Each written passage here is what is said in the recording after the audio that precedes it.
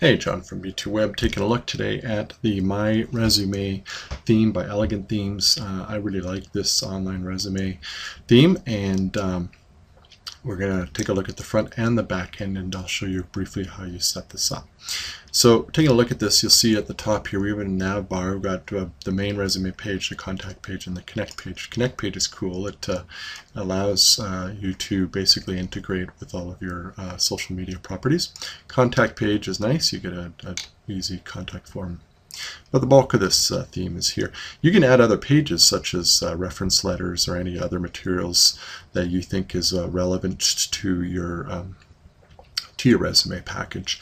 You don't have to have a portfolio. This, obviously for a lot of jobs you don't have portfolio, and an online resume is not restricted for artists who have portfolios. You can maintain a professional online resume for pretty much any industry and type of work.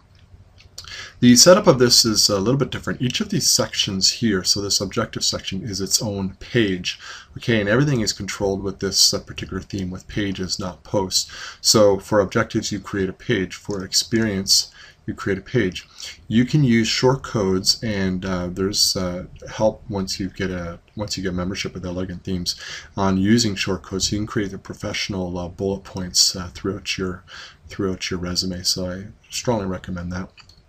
And then education here, it's another page, and how you control which pages form the bulk of your resume here in these sections, it's done through what is called the e-panel. So let's take a look at the back end and see how we set this up.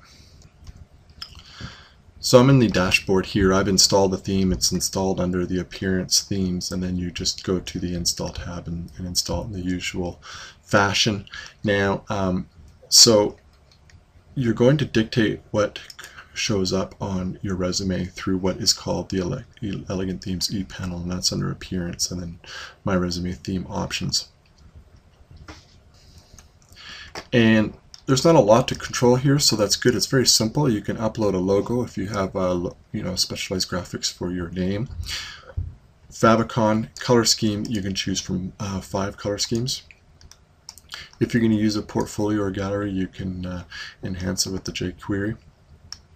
Okay, so now we have 2 different sections that look really the same here. We have excluded pages from the nav menu, and then we have include pages in the resume. What if you want? This is where each page is going to form a section on the resume, and this is where you indicate whether you're going to include those there. So these are, I haven't set up particular pages for resume for this demo, but let's say I wanted just these 3 sections. You can see you just click it. The check mark means it's included, so those checked marks will form these sections.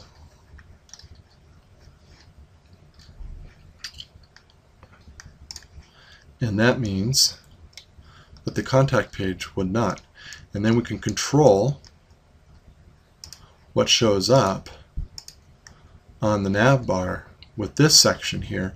And so we'll have a contact that's an actual new page. So it's very simple. I hope I explained it properly. You just have to toy around, and probably by trial and error you'll figure it out. But that's how you format and set up this resume